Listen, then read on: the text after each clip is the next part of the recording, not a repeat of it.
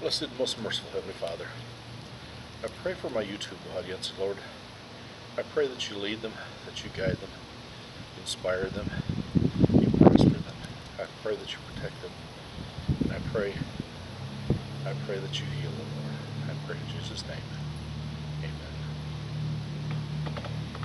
I've often said, I'm nothing but the dust of the earth. And actually that's true if you think about it. But I am God's dirt. And I will do as God commands me to do. I want to tell you about something that happened to me. I don't even know if you can call it a dream. This happened actually a couple months ago. I was in bed, and I don't know if I was sleeping. I don't know if I was awake. I couldn't tell you. But all of a sudden, it was like my spirit separated from my body, and then my spirit left my body. And my body was lying in bed, and when I realized what had happened and what was going on, and it was like being in two different places at the same time. And when my spirit left my body, I was like paralyzed. I was unable to move. I could think perfectly well, but I couldn't move. I couldn't make a sound or nothing. And I thought that I was opening my mouth, and I thought that I was screaming. And I was screaming and screaming and screaming, and it was amazing to me that nobody was waking up. And I was screaming, I thought I was screaming so loud that the whole house should have woken up. Now, where my spirit went, it left my body, and it was in a dark place. Didn't go to heaven, didn't go to hell. It was in limbo. It was in a dark place. And I was confused, and I couldn't figure out why. And while I was screaming, all of a sudden I cried out one word, Jesus.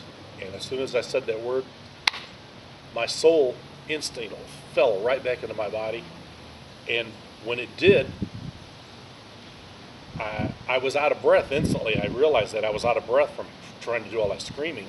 And I was panting, trying to catch my breath. And I was trying to ask my wife, I says, how come you didn't wake up? How come you didn't answer me? I was screaming. And she said, I didn't hear a word. I didn't hear nothing. And that was so, I had never had anything like that ever happen to me before. So I prayed on it. I talked to my minister about it. All he could tell me to do was just pray and ask the Holy Spirit for guidance on it. So I prayed for several days on it. And finally the Holy Spirit revealed something to me. Basically a sin that I didn't even know that I did. It was, but I'll tell you what happened. I have a stepson that he's OCD, and he washes his hands a lot. Well, the last several months he started washing not only his hands, but he'll wash his arms and his chest, his face. He'll dunk his whole head into the sink, and we have a spray nozzle that it has on a hose that comes apart from the sink, and he just sprays his whole head, his face. It just gets water everywhere, all over the counters, just everywhere, and it kind of upset me. And the kids had already ruined the bathroom floor, and it had a soft spot where the tile broke in the bathroom, and now that needs to be fixed. And it irritated me.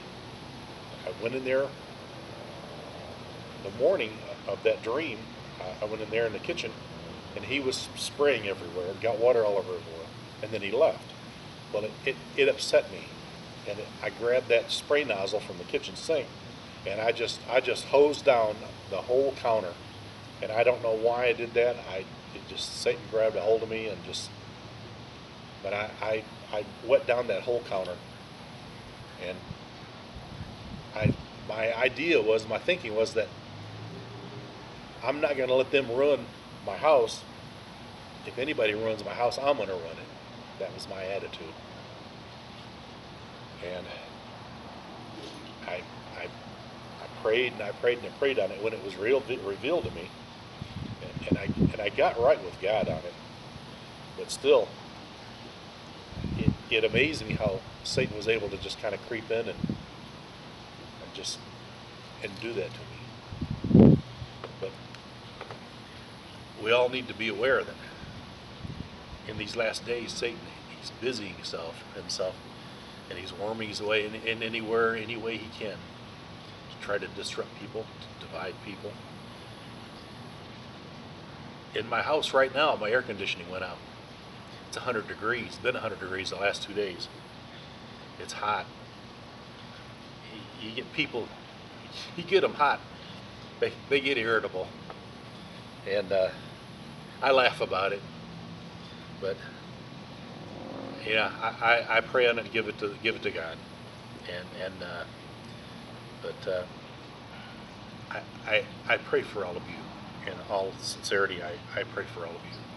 I pray that you all come to know the saving grace of Jesus Christ. And in these last days, He is the only one. He's the only one. And I pray for all of you that you come to know the saving grace of Jesus and get in Jesus' will and in His grace, that you be pleasing to God. Because of all the things that I pray for, I pray to be pleasing to God. Because if I'm not, then all is lost. And I pray for you